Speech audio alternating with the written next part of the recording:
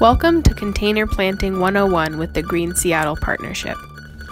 Follow along to learn how you can set your plant up for success. Clear away all loose material on the ground. Use a hand tiller to remove grasses if present.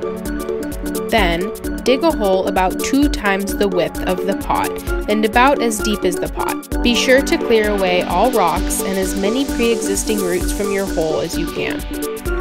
If the sides of your hole are smooth, roughen them up with your shovel to help the roots penetrate the surrounding soil. Now it's time to remove the plant from its pot and prepare for planting.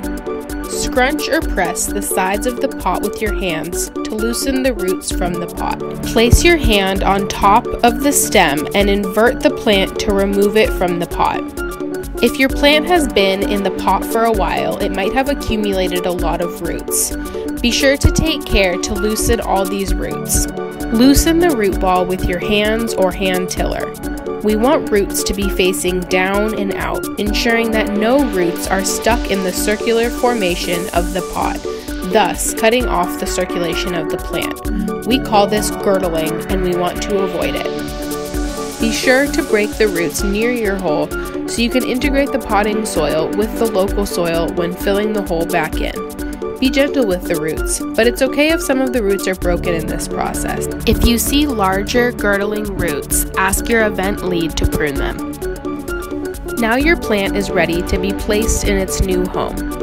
Place the plant in the hole so the root collar is flush with the ground. It can be helpful to lay your shovel across the hole so you can estimate where the ground will be when you fill the hole back in. If you dug too deep a hole, you can backfill some dirt so that the root collar is flush with the ground. It's very important that you don't have too deep or too shallow a hole. Plants installed too deep have an increased chance of their stem rotting, while plants installed too shallow will cause the roots to dry out. Arrange the roots in a downward fashion so that the roots are pointed down and out.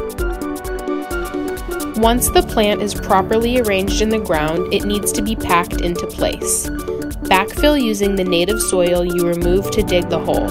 You can add leftover soil from the pot to supplement organic material. Definitely make sure to remove big rocks and grass. Pack down the soil firmly with your hands as you place it back in the hole. Careful not to disturb the roots you carefully arranged before. Once you have packed the soil up to the root collar, but no higher, firmly pack the soil down to remove all air pockets. When you are done packing the soil, gently pull the plant's stem to ensure it's firmly in the ground. We call this a tug test. If the plant comes out of the ground at all, it needs to be packed in more or it wasn't properly incorporated into the ground.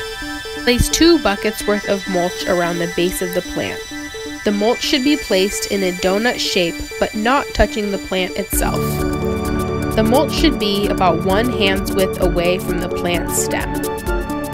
Mulch will help to keep the soil moist, weed seeds suppressed, and will help build long-term soil health for our new baby plant. Congratulations! Now your plant is in the ground and set up for success.